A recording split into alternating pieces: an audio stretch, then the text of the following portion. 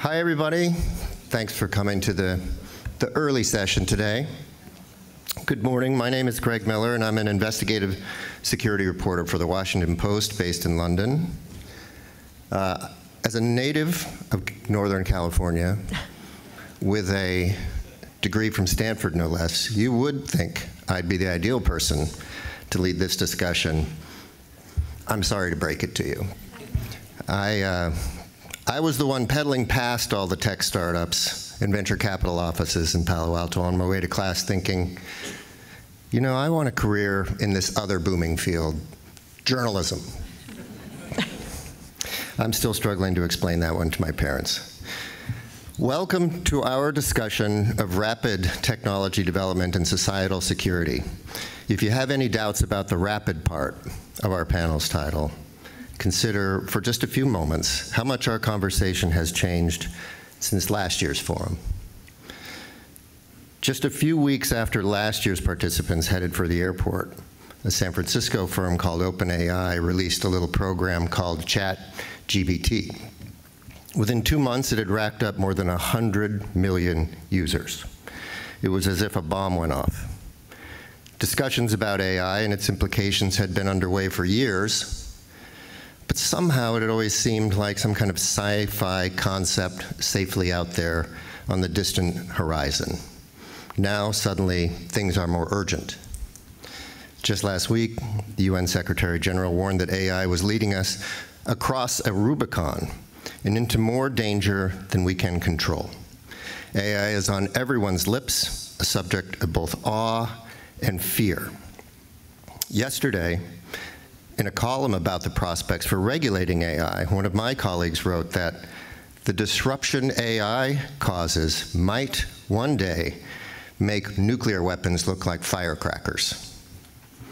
The implications are all around us. AI-enabled deepfakes are already a concern in the 2024 US election. AI and the threat it poses to creative work was at the heart of the recent strike by writers in Hollywood. The US Air Force is testing a new generation of drones that will fly into combat alongside traditional fighter jets. Air forces have always had wingmen, but we're talking about a swarm of rocket-powered planes with air-to-surface missiles. There are no pilots in the cockpit and no pilots on the ground. They will be flown by artificial intelligence. Of course, AI is already present in the war in Ukraine, alongside new drones, new software systems, new algorithms, and other technologies that are altering the face of warfare. And we have people on this panel who can tell you a lot more about that. But at the same time, in other ways, we seem to be stuck in some kind of time warp. The war raging just 900 miles from here is a throwback to another century. Trenches, tanks, dragon's teeth, soldiers crawling through minefields. How and why is this happening? Fortunately, we have a panel of people who made much smarter career decisions than I did and are expertly positioned to help us navigate this subject. Please let me introduce them now. And as I do so, perhaps each could take a couple minutes to tell us a bit about who you are and what you're working on.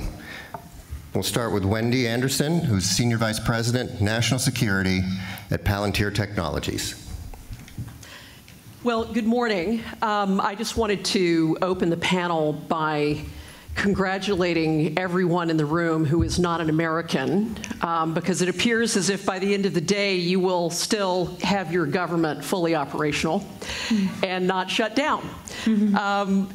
My name is Wendy Anderson. I've been at Palantir for almost 4 years. I'm a longtime national security person, professional in the United States, having served time in the United States Senate on the Intelligence Committee just after 9/11, on the Homeland Security and Governmental Affairs Committee just as the Department of Homeland Security was being established in Washington.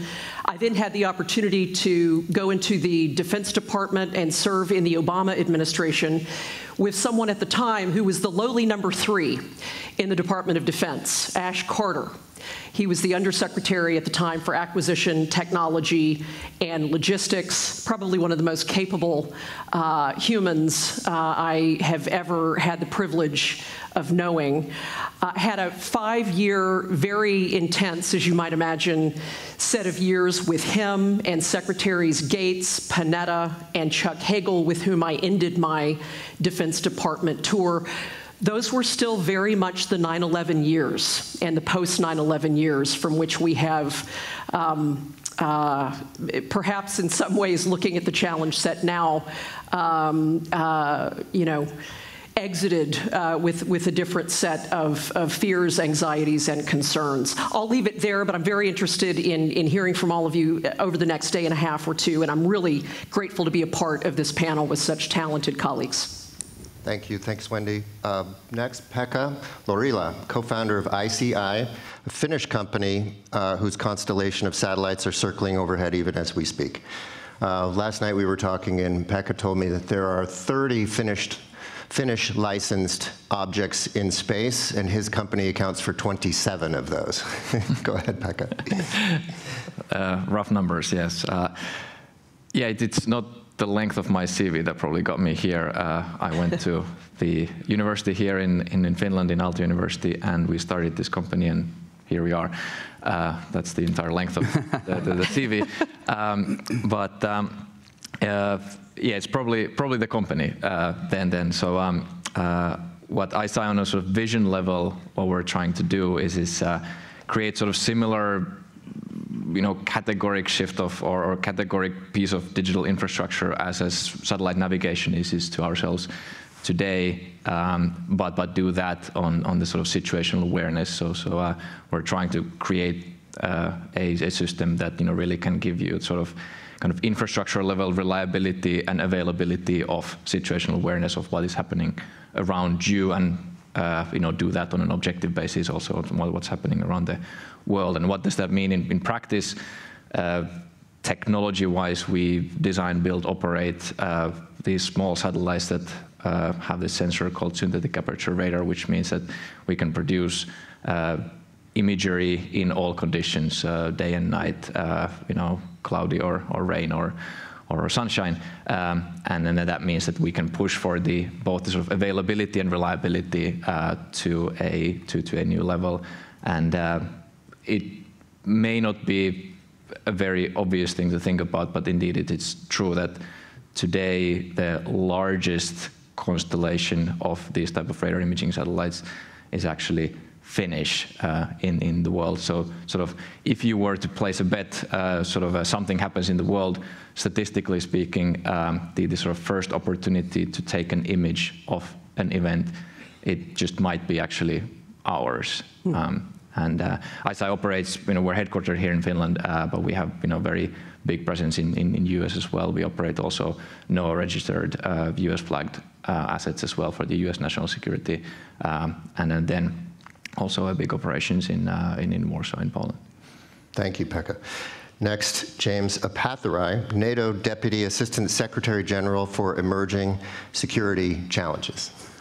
So thank you for the opportunity to be here. Very brief bio. Canadian. I went to university in Canada, but then actually my first job was to be a journalist, which I did for a year and a half, and realized that I didn't have any insight into the future of the profession, but I knew I was bad at it. So I went to, and they knew I was bad at it. So went to the Canadian Defense Department, then came to NATO, and I've done various things there. Right now, I help to lead the division that works on innovation, emerging and disruptive technologies, but also we're responsible for cyber defense, energy security, security implications of climate change and what to do about it, hybrid, and the protection of critical undersea infrastructure. So there's like a lot in there, but I took this job and asked for this job precisely in part to be able to work with important companies like this. So I'm really glad to be here. Excellent. Thank you, James. Anu Bradford, a native of Finland and the Henry L. Moses Professor of Law and International Organization at Columbia Law School. Thank you, Greg, and truly delighted to be. Always when I'm invited to speak in Helsinki, it is a special pleasure. So I teach at Columbia Law School. I mainly focus on the regulation of global economy, so international trade. So I, for a long time, did not consider that my remit really included national security. But now that we are weaponizing the global economy for geopolitical aims, and international trade is much more about national security exceptions to that international trade. So that has also then become much more of an interest to me. So last couple of years, I've been mainly focusing on digital economy, and I just came out this week with the book, Digital Empires, The Global Battle to Regulate Technology. So where I focus on the differences between the United States and China and the European Union in their attempts to regulate technology. And so artificial intelligence is obviously a big part of that conversation. So thank you again. I'm delighted to be here. Perfect, perfect. If it's okay, why don't we start with in the middle of the news, and let's just start by talking a bit about Ukraine. I'd like to read a passage from a recent article that appeared in the Post. This is what it said. 2 Ukrainian military officers peer at a laptop. On the screen are detailed maps of Bakhmut, overlaid with targeting intelligence, most of it obtained from commercial satellites. We can see jagged trenches, thermal images of artillery fire, even a tank marked with a Z behind a picket fence, uploaded by a Ukrainian spotter on the ground. Maybe, Wendy, it would make sense to start with you here. Does this ring any bells, this software? Whether it does or doesn't, what are we talking about when we talk about software, artificial intelligence, and the intersection with warfare? No, Greg, I appreciate the question, and I think I would just start off by saying I'm not going to dive into any specifics of what we may or may not be doing on the software front with regards to the defense piece of Ukraine. There have been pieces come out, a lot of pieces in the last year and a half, and you can certainly read those and wonder what it is that you're reading. I'm happy to have other conversations about this. What I will say is that, Palantir is one company of many different tech and defense technology companies that are doing any number of things technologically to support our Ukrainian friends and allies. We are engaged in supporting the investigations of war crimes atrocities or alleged war crimes atrocities with the Office of the Prosecutor General. We are supporting multiple demining efforts. We are supporting, as the data platform, the resettlement of Ukrainian refugees across Central and Eastern Europe and even into the United States. We are now engaging in the reconstruction efforts and so forth. To Greg's question, and it's a very important one, what I'd love to do for just a second, interested in what my colleagues would have to say, is to say that, there is a very compelling set of uses or very compelling set of ways that software is being leveraged by the Ukrainians. I would make the statement that Ukraine might be one of the tech-savviest countries in all of Europe at this particular point. The entrepreneurial activity, of course, there's an existential underpinning of that, the creativity, the experimentation, in the field by warfighters themselves of using this tech for their own advantage, I think is pretty extraordinary. What are they actually doing? In a couple of sentences, if you have software or you have capabilities that allow for the secure integration of data from satellites, from intelligence sources, the capacity to translate languages simultaneously that are not, obviously your own, the capacity to draw in sensor data, and you have the ability to do that in one place that you can see, experience, and leverage, knowing it's safe, and also knowing that there are data privacy and civil liberties protocols built into the software itself. What you have is decision advantage. What you have is the speed to act, the speed to understand where you are situationally, and make a much set of quicker, informed, database decisions with data at scale. That is where the Ukrainians, I think, competitive advantage comes in here, and it is a central way that I think software is a critical element or an enabler of what the Ukrainians are doing against the Russians. Pekka, Wendy just gave an excellent description of how all of this information is knitted together on the ground. Maybe you can talk a bit about how things have changed in space that feeds data into these systems that the Ukrainians are taking advantage of. Yeah, no, that's fair. I think before going there, I mean, like when I think of it from the sort of ICEYE perspective, that the name ICEYE originally comes from monitoring sea ice for shipping operations and Arctic oil and gas operations, and all the way from that time, I think like one of the sort of value statements, if you will, that we laid out was that the sort of when you know what's happening around you, you can operate more efficiently and safely, and that's true. In wide variety of fields, and of course, Ukraine is one example of those fields, and I think the development, in one sense, I think you could equate something that is maybe more visible, the way how sort of commercial drones became just like a very visible, very widely, very innovatively utilized part of the activities on the battlefield. In one sense, you could say that sort of similar, maybe less visible utilization, than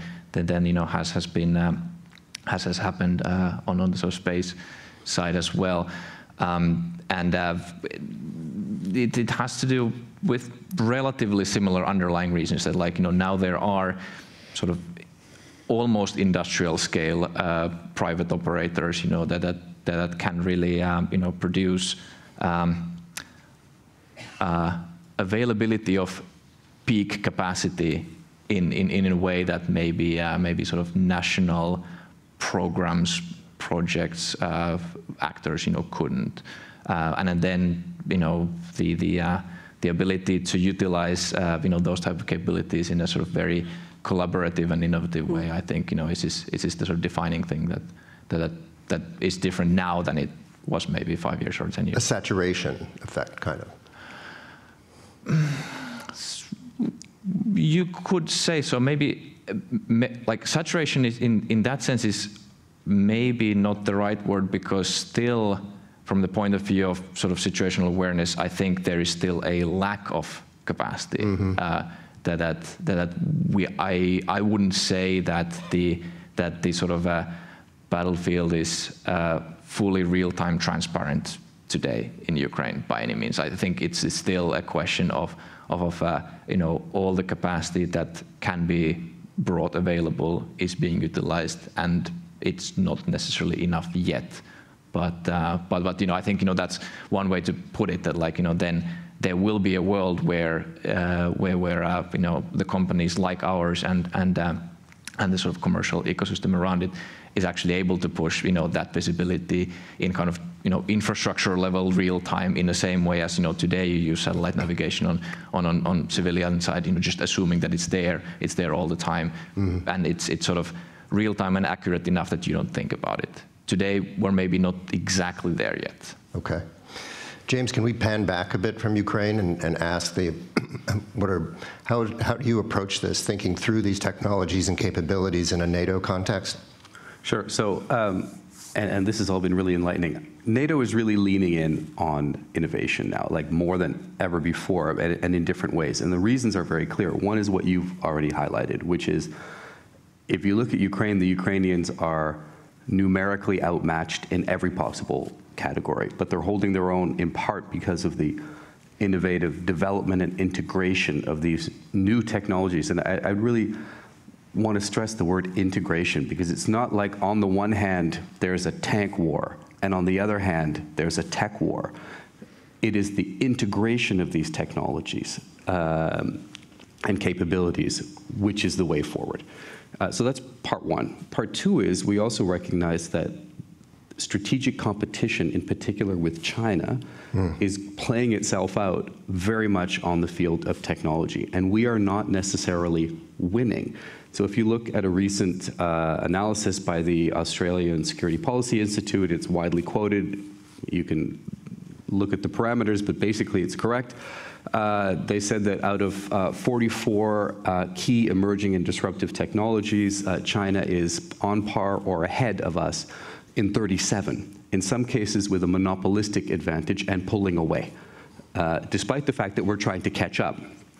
So for both these reasons, and because we recognize, of course, that most innovation now comes from the private sector and not from the government sector, not totally, but more and more, we've leaned in. So what are we doing? We're putting out or getting allies to agree on strategy after strategy on key emerging and disruptive technologies like AI, like autonomy, soon biotech and quantum and novel materials. So we're just moving through that. Second, we have created basically our transatlantic DARPA. We call it Diana, so a structure to engage with the startup world to get access to commercially available dual-use technologies. And what we're not trying to do is reach out to the companies that are already in the defense associations. What we're trying to do is engage with the companies that aren't. And we really feel a change from 2 or 3 years ago even, where a lot of the companies didn't think about security or leaned away from an organization like NATO. That's totally changed because of what's happened in Ukraine. So Diana just launched its first 3 challenges. We were expecting about 400 startups to apply. We got 1,300. And they're like beating down the door to say, we want to contribute, sometimes without asking for too much in the way of funding. And then finally, and then I'll stop, we've also created a just over €1 billion deep tech investment fund, a VC.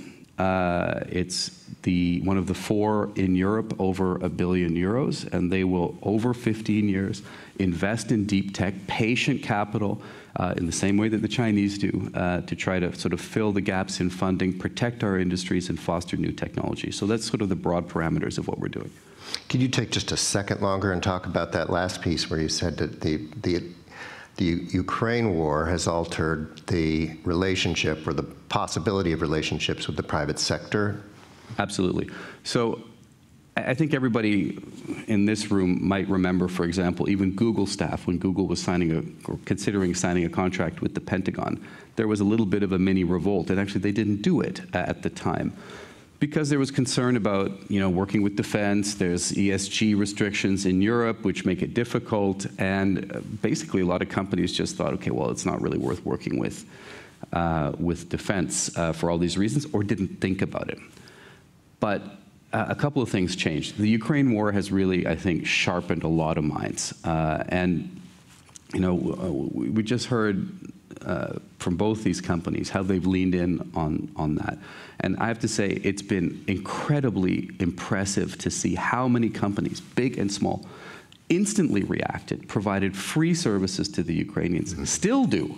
In the case of Microsoft, which is public, they are spending tens of millions to upload their data into the cloud, to keep it in the cloud, to help rebuild their systems. There's many other companies, some of which are being paid, some of which aren't. So there's a real shift in mindset. The second thing that has sort of helped from our point of view is we have had the allies agree to principles of responsible use for example, AI tools, autonomous platforms, and we've published them. They're on our website. So when I go to startups and scale-ups and say, okay, this is what we'd like your product, when I feel hesitation, I'm like, look at the website, this is how we're going to use it.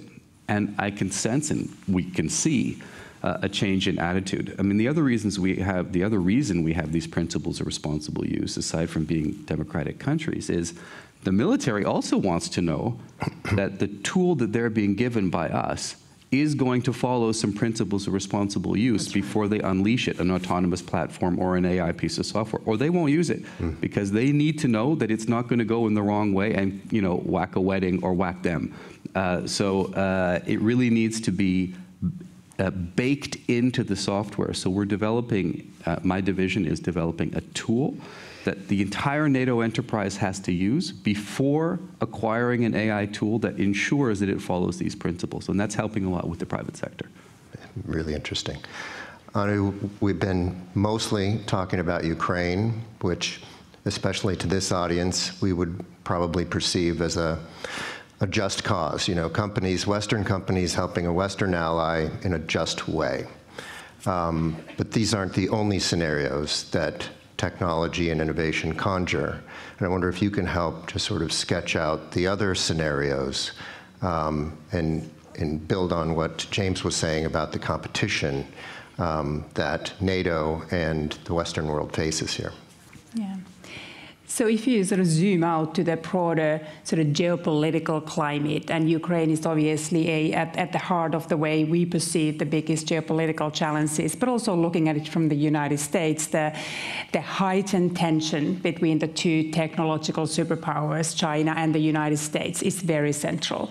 And I think there is a deep understanding that the technology is at the heart and center of who wins this battle at many levels. And I think there is a sort of resolution from both sides to approach this conflict, which is a massive investments and making sure that the technological supremacy is not ceded to the adversary. So I think what we're witnessing now is that technology has become the battlefield, whereby China has, for instance, declared that it wants to be an AI superpower by 2030. The United States is increasingly conscious that that is a realistic possibility, and the US really needs to step up its game to make sure that that will not happen. So there's the question whether one of them is destined to win this contest, and I don't think that is necessarily evident that there's an answer to that. That if you think about what are the attributes in this AI race, so I would say probably there's four things that we are watching. So one thing is that if you want to be an AI superpower, whether it is then for commercial applications or then also the military applications or the technology, you do need to have data. And this is where the United States is very concerned that China has a population that is large, that is very actively online, and where state has very little limitations in harnessing the data, and then using that also to developing AI. But what you also need is the hardware, the computing power. And that is one of those domains now where the United States has been able to use its choke points and then restrict China's access to AI. So the advanced chips is a requisite for leading in the development of AI technologies.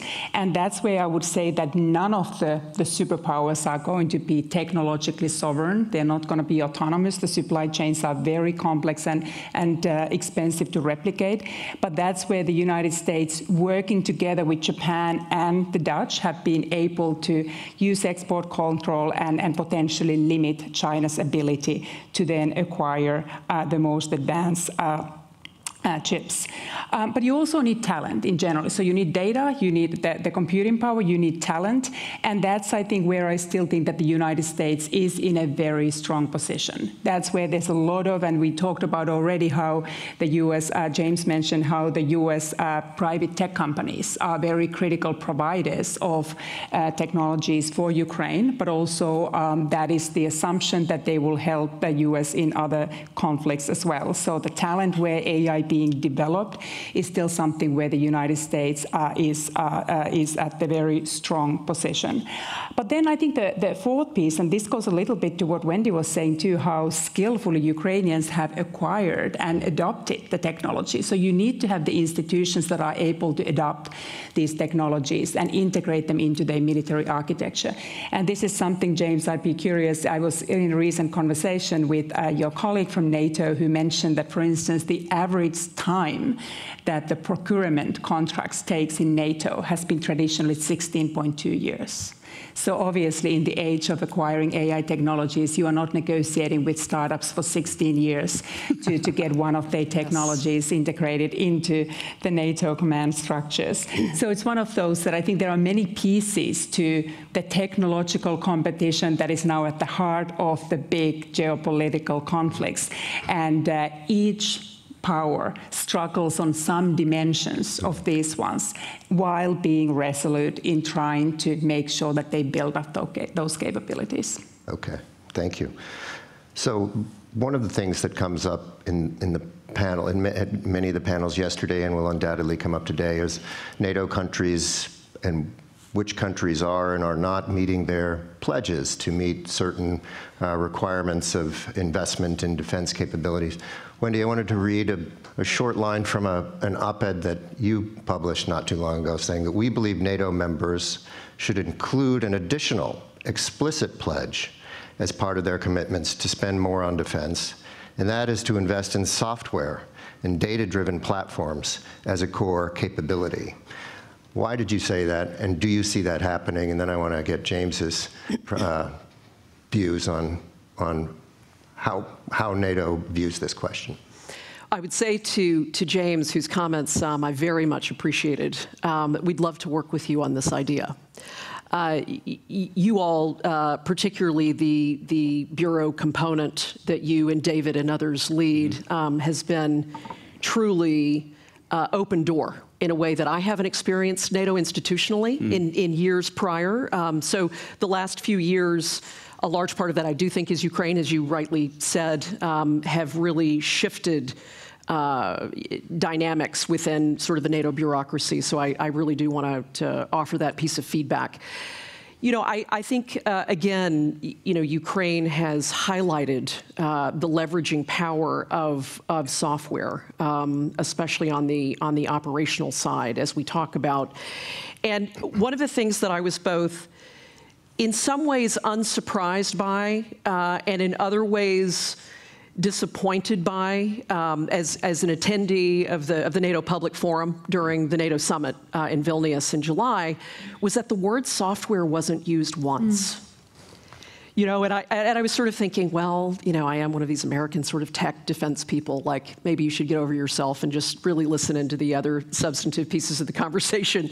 But I thought, you know, it's 2023. And because of what Anu and James both said about China's increasing dominance in this space, we don't have time. And that's not a dramatic statement, right? It's not a statement that I'm just making because I think it's interesting. It happens to be true.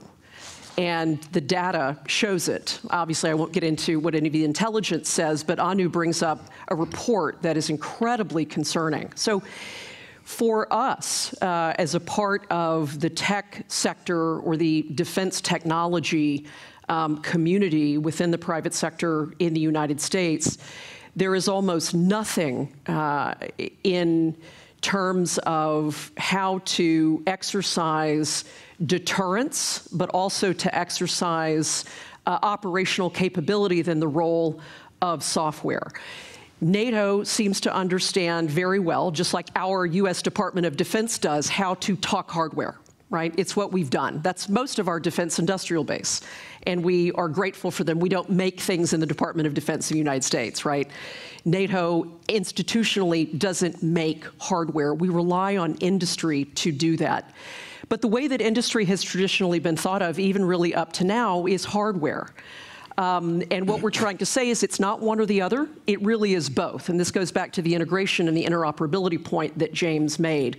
We're trying to figure out how to not close off some piece of this that is central, but how to open the aperture in terms of how we think about the industrial base, how we even use software to extend the life of legacy systems or of those hardware pieces in NATO or in the United States. So we'd like to be able to have this conversation of how do we include software in the mix as we're talking about the importance of software and data in modern warfare, which Ukraine, the example we're discussing, has really highlighted for us in the last 2 years. James, anything to add? Yeah, just a few quick points. I share the frustration. And I think it's important to look at some of the reasons why. One is, of course, legacy contracting and engagement with big defense primes. That's a reality. It is also the case that there is a massive focus in NATO now on heavy metal, because what people see in Ukraine, because we don't have enough. And so, you know, if I were to pick the #1 thing the Secretary General spends most time on right now, it is spooling up defense industry to be able to meet the shortfalls that we have and to be able to supply the Ukrainians. So that's taking up a huge amount of effort.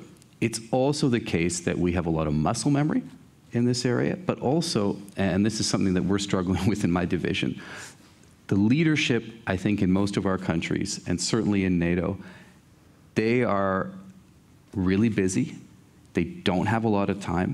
And to get them to understand, to spend the time to understand how this technology works, what it offers, takes time. It's tough to get. That being said, we are trying. We, for example, last week or the week before, had a big council meeting on AI. We brought in 2 leaders on AI, and then I spoke afterwards. And they made exactly the same case that we just heard. It's software. For a minimal investment in software, you get an exponential increase in the effectiveness of the heavy metal. So it's heavy metal and techno together, which is not some kind of music I want to hear, but is absolutely the case. But they were really making this appeal. But then 2 other points where I think it's worth mentioning that we're making some progress. This deep tech fund that I just mentioned earlier, I proposed to allies, and they agreed, which was a first in NATO's history, that the money allocated to this fund would be counted against the 2% of defense spending. So that really cracked, like we broke through a wall there. So now innovation is counted against that. Yeah. And I think we can build on that. Second, to say that we've taken just decisions in the last couple of years, including related to Diana, but also to the fund, on operational experimentation, meaning we're going to take the startups that are working on these new technologies into the field, into the exercises, and we're starting in the next couple of months, actually, to say, okay, bring your tech right to the user, right to the sharp end, and try it out. And then we can improve, and it'll start to build a culture of the people who are at the end, the sharp end of the spear, using the tech, and they're going to call back and say, hey, I want this. Because when we bring AI tools to soldiers and show them how it works and what they get out of it, they turn around and say, hey, Colonel, I want this, and that'll work its way up as well as just starting at the top. Okay. Pekka, I want to turn the conversation back to you for a minute. I was reading a book by Michael Vickers, probably somebody that Wendy knows well. He just came out with a book. It's a terrific read. He was the Undersecretary of Defense for Intelligence, CIA officer, and a very forward thinker in militarily. And one of the passages in his book really jumped out at me. He said that space superiority will be to warfare in the 21st century what air superiority was in the 20th century. What is he getting at there, and why? If you can help us understand what this means. Maybe I can. Maybe I can. I'll just comment briefly on the point that was just made about software. That I mean, maybe it's obvious, but of course, in the sort of world of modern hardware tech, if you will, that like in order to get the large constellation of air satellites to do what we want it to do, then out of the 300 people engineering organization of ICEYE, then of course 200 of them are software engineers for sure. That ratio is true really for any sort of modern deep tech company. That the sort of true focus on hardware is that like it's a critical enabling piece. But like a lot of the functionality, of course, these days just it is software, and it's just as like why was Tesla able to build such an effective platform? Because they started from scratch and because they started from software and then went on to build the hardware component on it. And why are many of the legacy automakers really struggling to get up there? Is this because there's like that whole kind of ecosystem of third-party providers of various pieces that you then have to try and integrate, and it's really hard. And then you're almost better off starting from scratch, and that's what many of them have done. But to the point of space superiority, I mean, the obvious thing, of course, is exactly the idea of kind of, it won't take that long to be in a place where like having the sort of space superiority means that then you can have the sort of true transparency of battlefield in a way that, if you really can truly in real time know everything that is happening, it's a different environment. And then similarly, if you can provide I mean, and that's not just taking photos. It's not just imaging with a radar. It's about understanding the signals environment. Where are transmitters of really anything. All the way down to maybe not just detecting the transmitters, but receiving, decoding signals of the transmitters. So like really starting to have like a really true transparency of what is going on. And then of course that done from space and having superiority there, means that then, at its extreme, if only one side has that, it's quite a big advantage. Space, in the same way as, of course, like when you're thinking of, air superiority, you're thinking of capability to, do kinetic impact to the battlefield. I don't think that's really a component in sort of a realistic space superiority scenarios. Like it is more the sort of control of the sort of information sphere. But I guess needless to say that is a very important component. Anu, let's talk a bit about the competing ideas for regulating, controlling these emerging technologies. We see AI constantly compared to the dawn of the nuclear age. Sam Altman even likes to compare himself, the chief executive of OpenAI likes to compare himself to Oppenheimer every chance he gets. At the start of the nuclear age, new institutions were created, including things like the IAEA, to try to address these questions and issues of proliferation and security and equity. Should there be a similar approach in the context of AI and other technologies? I think the question whether there should be is easy to answer. I think all of us would benefit from a predictable, solid international framework that helps us mitigate any of these downside scenarios and dangers that are associated with AI. But it's a very different question whether any such agreement is feasible in today's environment. And there I am rather pessimistic. So there seems to be sort of globally a shared understanding that AI needs guardrails. Even the developers of AI, including Sam Altman, have come up with pleas for such regulation.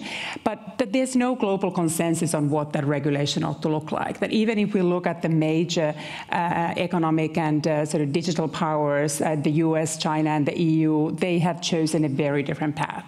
So the Americans are generally following their market-driven instincts, and even with AI, there seems to be now a path where we pursue some voluntary commitments that we obtain from the leading tech firms.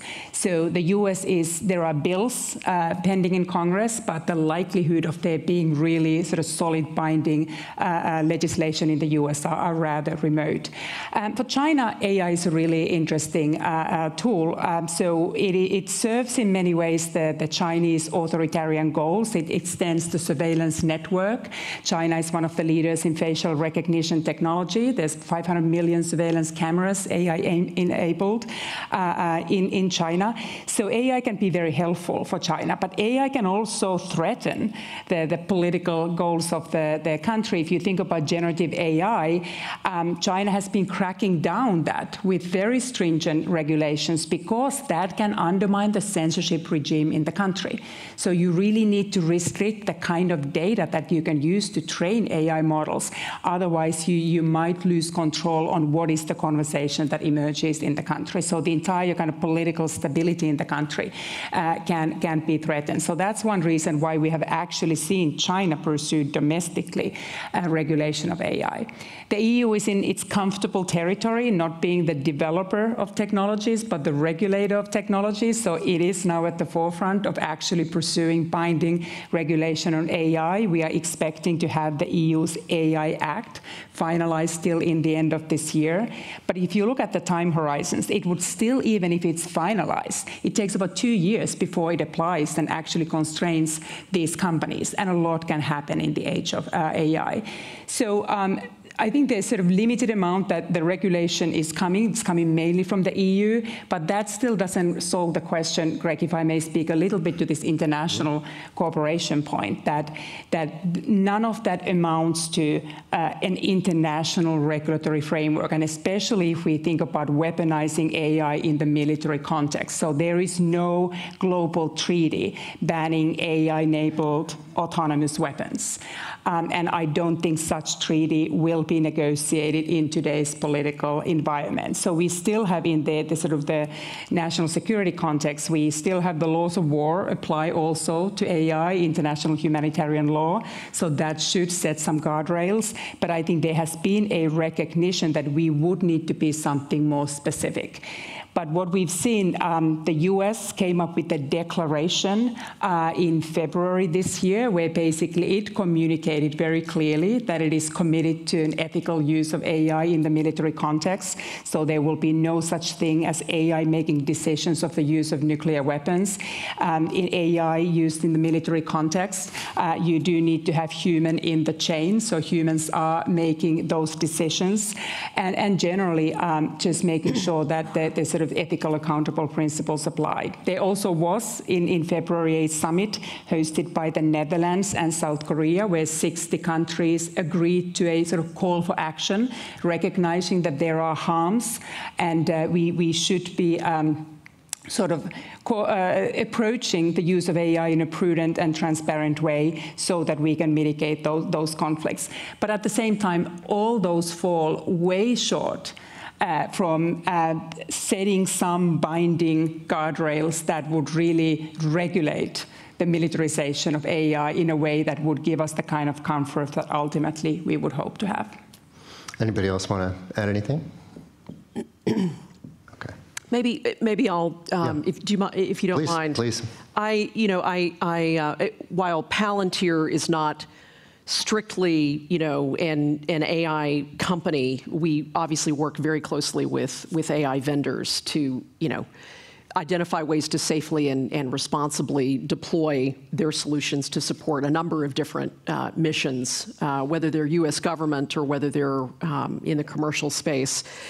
But we do speak from 2 decades or so of experience in the domain of AI and particularly operational AI.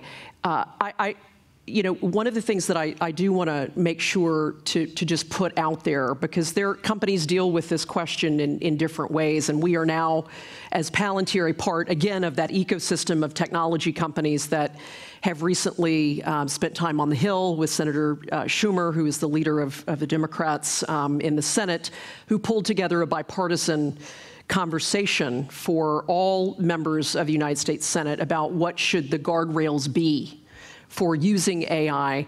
I don't know that you would have seen this or maybe have been interested, but pretty much every single consequential CEO of every consequential technology company gathered with this group to commit to not only an enduring conversation, but to figuring out what are those guardrails and how do we responsibly figure out how to legislate, which again, as Anu rightly said, is just going to be extremely difficult in this political environment. But I think the one thing that was I really took away of note is the human in the loop.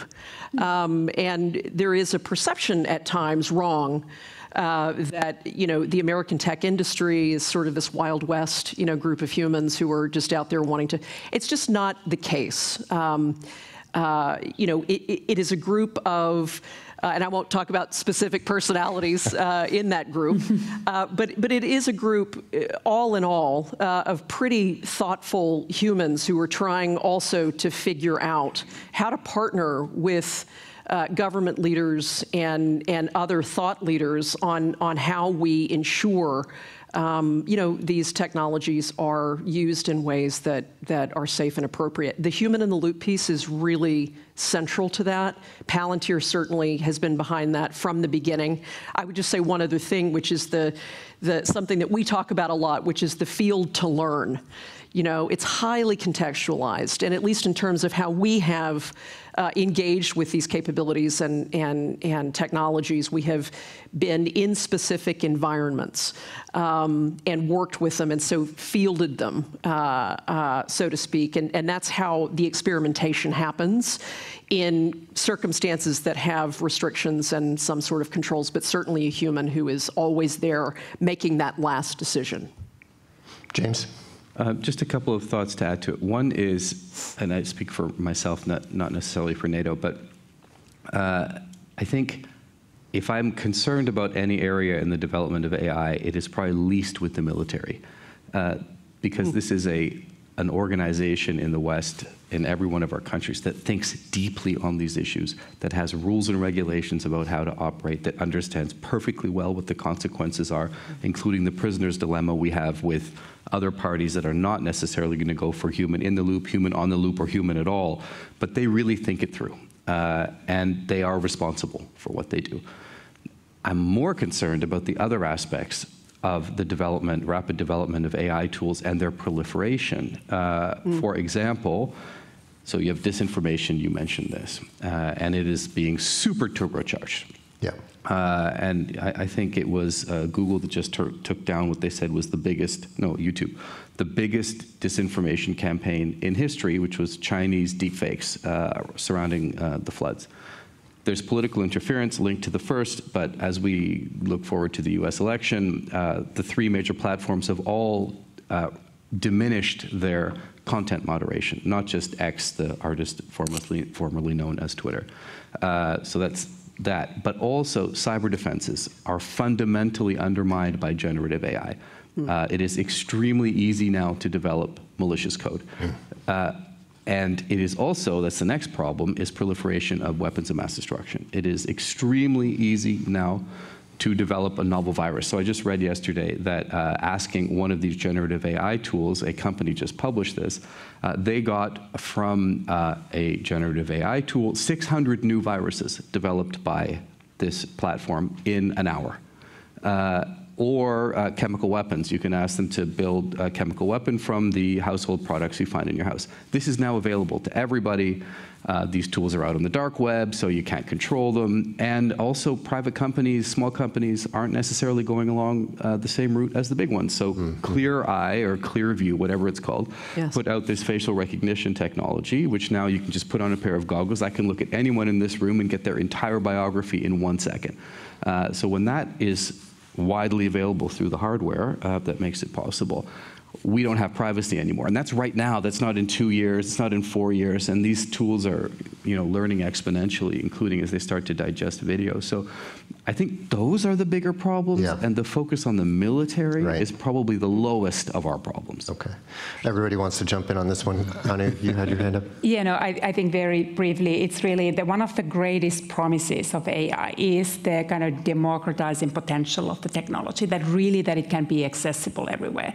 But that is also exactly the vulnerability that you talk about, that even if we were to talk about arms control treaties one day, states agreeing to declarations, there's a bunch of actors that would be the recipients of these technologies. Nuclear weapons cannot be acquired as easily by individuals. This technology, the proliferation, I completely share your concern, James, and then it is in the hands of the actors that are part in no treaties and no conversations and no declarations, and it's very hard for us to control. So that is certainly, and then just one comment on, I am very concerned about this amplified disinformation and what it can do if it starts taking down political institutions in the countries. How do we then govern AI?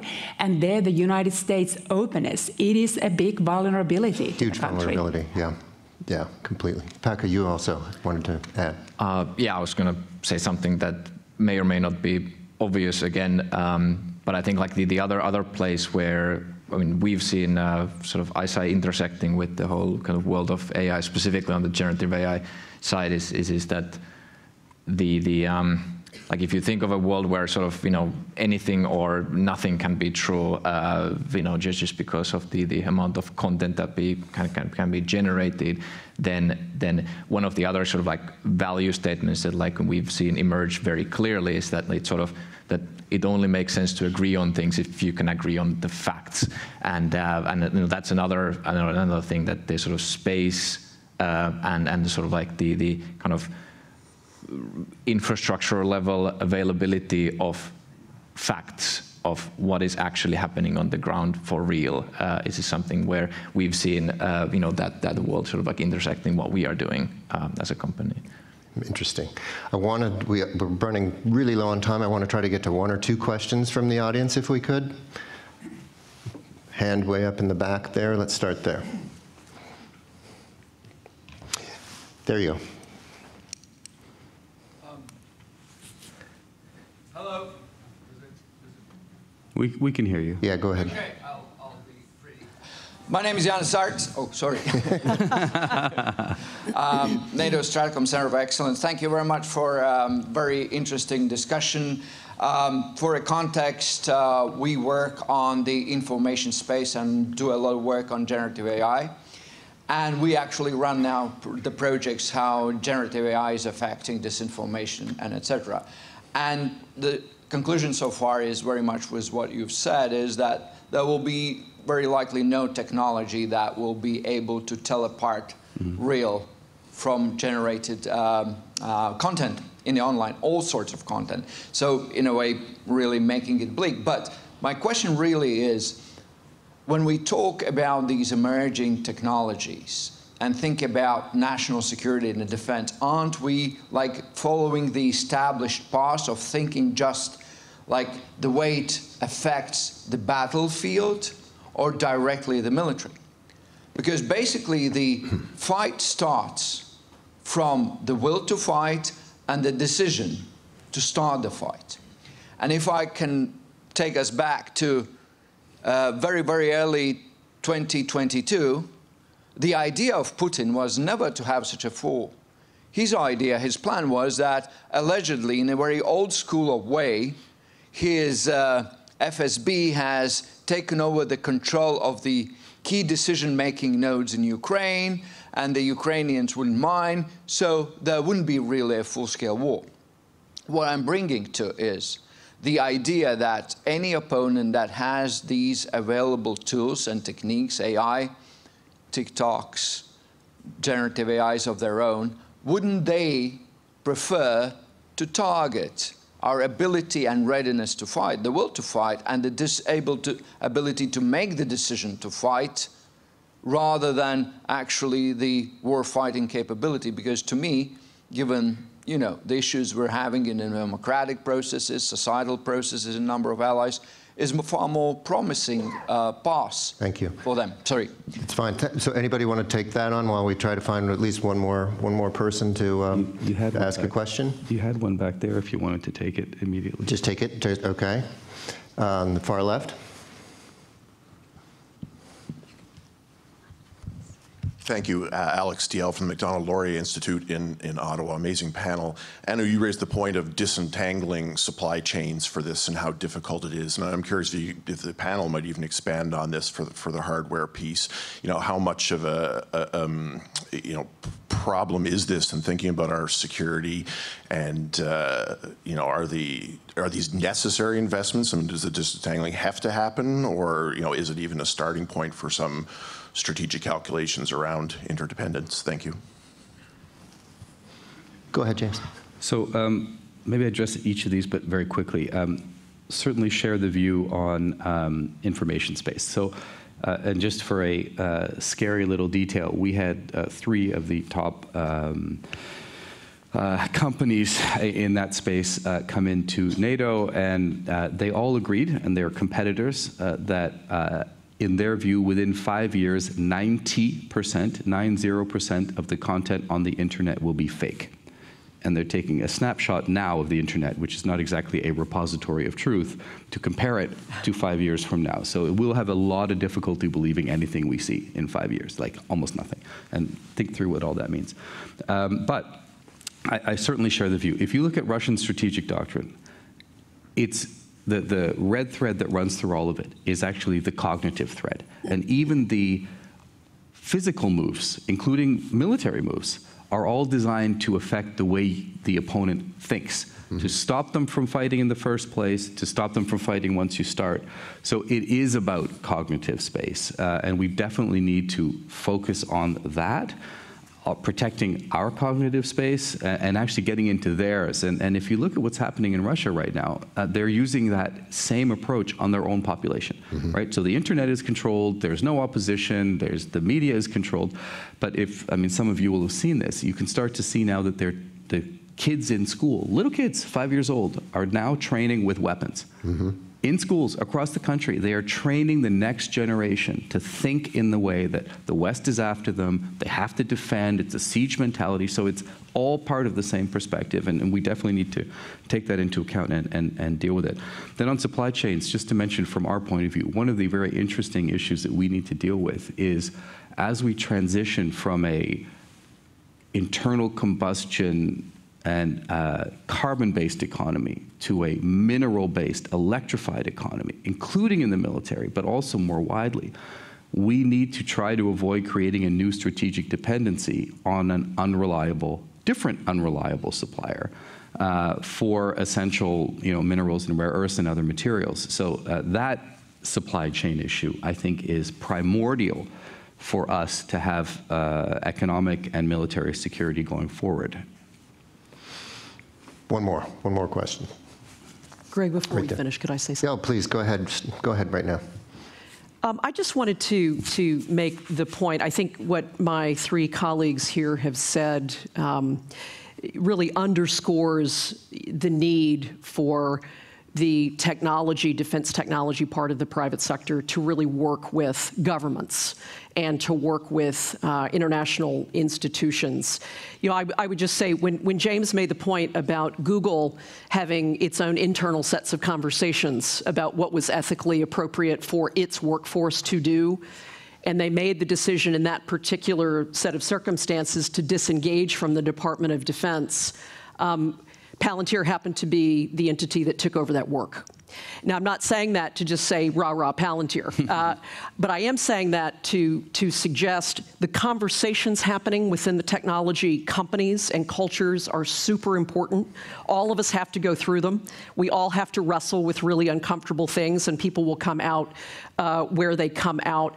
I think it is extremely important, given the geopolitical crises that we are forced to address, and the complexity and sort of chaos and uncertainty in a lot of the situations that sort of are proliferating around the world, that tech companies find ways to support government missions.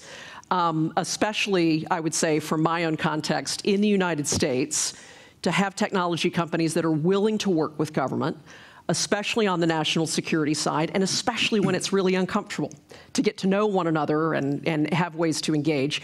For technology CEOs to be faced with the question, do we want to sell our tech to the Chinese?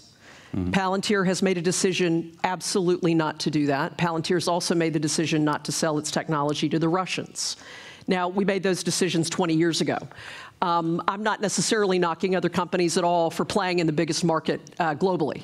But we've made a particular decision because we do understand that the Chinese military is wanting to acquire these technologies to be dominant globally.